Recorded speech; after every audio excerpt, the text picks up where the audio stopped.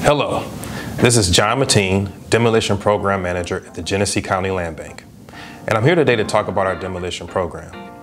The Genesee County Land Bank is in the midst of an aggressive blight elimination plan. To date, we've secured $43.7 million to demolish more than 1,900 properties in Flint and Genesee County. Please check our website and Facebook page for regular updates on our progress. You can view the list and schedule of the 1,900 blighted land bank structures that have been selected for demolition with the funding secured to date by clicking on the funded demo icon at www.thelandbank.org. We currently don't have funding to add properties to the funded demo list. However, we hope to secure additional funding in the future, and we will use any updated property condition information to select additional properties once funds are available. If the condition of a property has changed due to fire or collapse, and you would like to recommend adding a property to the demo list, please submit an inquiry or complaint on our website, and we will send an inspector out to the property and work to secure additional demolition funding.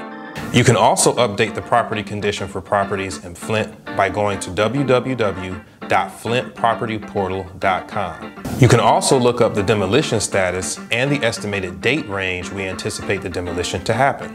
Please note that an environmental abatement and demolition can take up to 3 months from bidding to completion.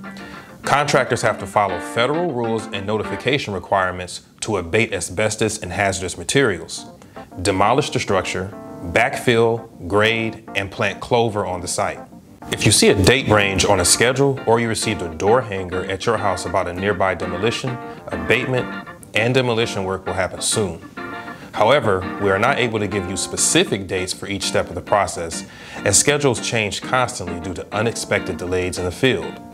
We will update the date range if schedules change. Last but not least, we want you to be safe during demolitions. Most houses contain lead paint that can turn to dust during demolition. Contractors use water during demolition to keep dust down. To stay safe during demolition, keep your distance from active demolition sites.